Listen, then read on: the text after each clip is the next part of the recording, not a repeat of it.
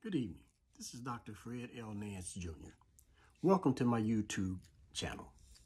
Today is January 8th, 2021. I want to talk about racism in America because, as you know, racism is alive and well in America. Specifically, I want to talk about my experience in the Marine Corps. On April 4th, 1968, our white drill instructor told all the blacks that they can come out of their huts and the smoking lamp was lit. That means that we could smoke cigarettes. As we were standing out there smoking cigarettes, the white drill instructor stood on his soapbox, as he usually does, and told us, "We finally got that nigger. Martin Luther King Jr. is dead. Now put those cigarettes out and get your black asses back in your huts."